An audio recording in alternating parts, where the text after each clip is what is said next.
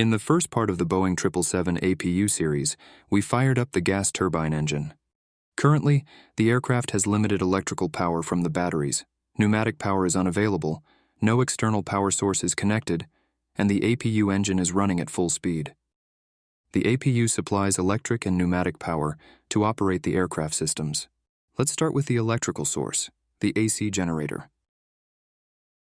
The generator converts mechanical energy into electrical energy and has three major components: the main generator, the exciter, and the permanent magnet generator. Each part consists of a stator and a rotor. The permanent magnet rotor creates a magnetic field. As the rotor shaft is driven by the gearbox, it results in a rotating magnetic field. The field is cut by the stator windings, and due to electromagnetic induction, alternating electrical power is generated. The permanent magnet generator current is fed to the APU generator control unit. The generator control unit acts as a voltage regulator and a rectifier. The alternating current is converted into regulated direct current and transferred to the exciter. The power applied to the exciter stator winding develops a stationary magnetic field. The exciter rotor cuts through this field and produces alternating current. The exciter current is passed through a rotating rectifier. The rectifier converts AC to DC and feeds it to the main rotor. The generator control unit adjusts the exciter current and varies the field strength of the main rotor to regulate the output voltage. The rotating field is cut by the main stator, and a three-phase alternating current is generated. The generator output reaches the auxiliary power panel, part of the electrical load management system. When the APU generator switch is selected, the generator control unit closes the contactor inside the panel, and the power is available for distribution. The load management system uses the generator power to activate the AC buses. To establish complete DC power, the generator output is fed to the transformer rectifier units. The TRUs convert the power and activate the DC buses. The aircraft has two main electrical distribution channels. With only the APU generator available, the load management system will use its power to activate both channels. A single generator cannot meet the entire electrical demand of the aircraft. Therefore, the load management system sheds non-essential loads when necessary. To establish complete power, the electrical system needs one of the main engines, and to start the main engine, we require pneumatic power. The pneumatic system of the aircraft is controlled by a computer called the Air Supply Cabin Pressure Controller. But before starting the main engines, let's understand how the APU provides the bleed air. The APU bleed is controlled by the APU controller. The controller uses the fuel pressure to control the APU bleed output.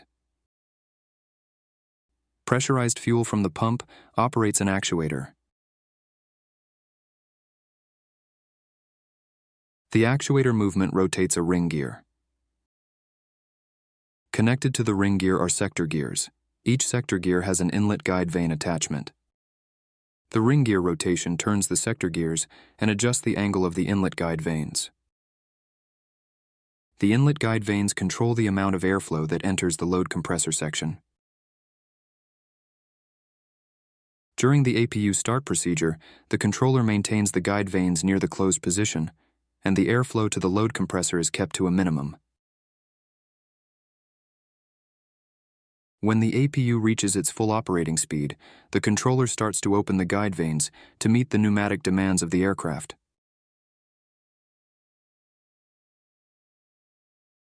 The centrifugal load compressor sends pressurized bleed air to the aircraft systems. The bleed air passes through a check valve and then towards the APU shutoff valve.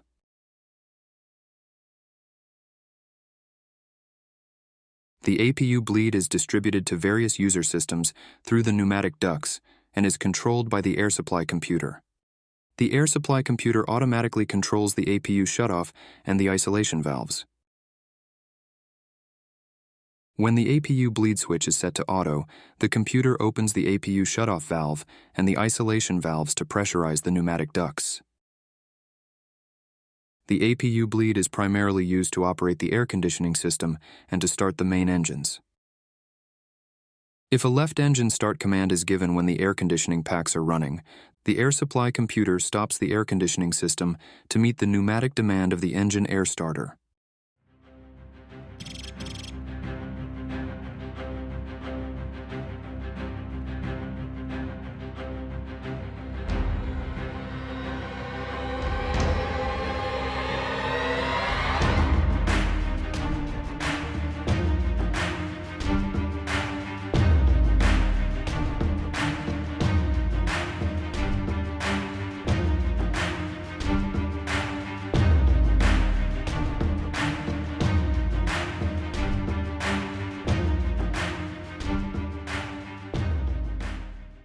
Once the left engine is up and running, engine bleed is available.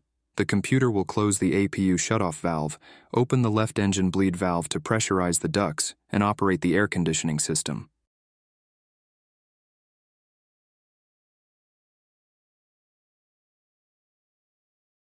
The left engine generator, driven by the accessory gearbox, starts supplying electrical power. The load management system uses the left engine generator to power the left electrical buses, and the APU generator will continue to power the right buses. Since two generator sources are available, the non-essential buses are activated.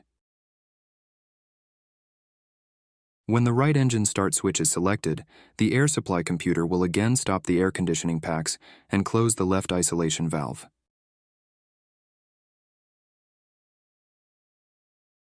The APU shutoff valve is commanded to open, and the bleed air from the APU reaches the right engine starter.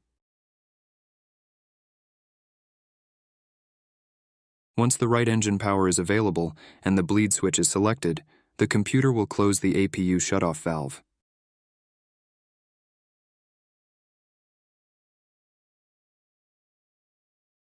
Then the isolation valves are configured to allow the left engine bleed to power the left air conditioning pack, and the right engine bleed is selected to power the right air conditioning pack.